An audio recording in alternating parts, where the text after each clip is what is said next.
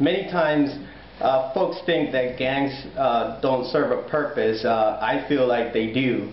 They serve a purpose in the way that they fill the gap that is not being met at home.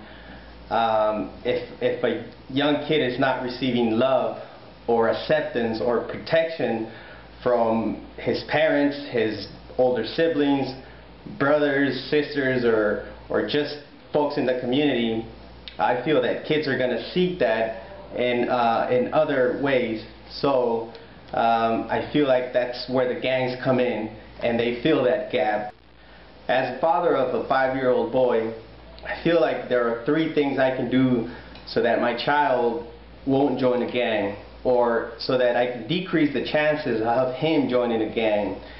I can teach him love, acceptance, and protection. Those are the 3 main things that a gang offers. And if I can teach my child and provide him that love and acceptance and protection, I would decrease his chances for joining a gang.